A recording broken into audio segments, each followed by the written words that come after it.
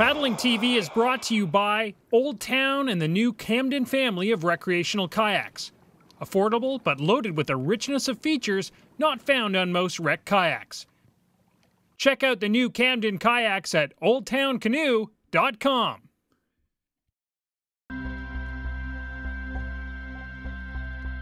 A brace is used to recover when you've been thrown off balance. And although you can use it while paddling a rec kayak, it's a much more important skill to learn if you're paddling a touring kayak. The idea is simple. If you lose your balance, you'll reach out to the side of your kayak with your paddle and slap the water with your blade.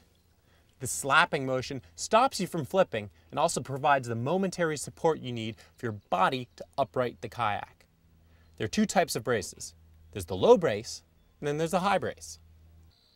The low brace involves keeping your paddle low with your arms in a push-up position.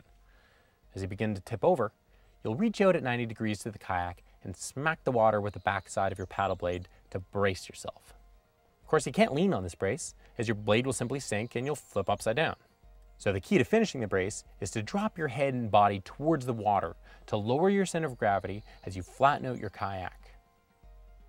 If you're using a touring kayak with thigh hooks, your legs should play a large role as you'll pull up on the lower knee to roll your kayak back to a level position. The high brace works in the same way, only you'll be using your paddle in a pull-up position, which means you'll be using the power face of your blade. As you start to tip over, reach out at 90 degrees to the kayak and smack the water.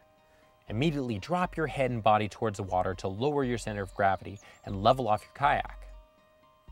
If you're paddling a kayak with thigh hooks, you'll pull up with your lower knee to level the kayak at the same time.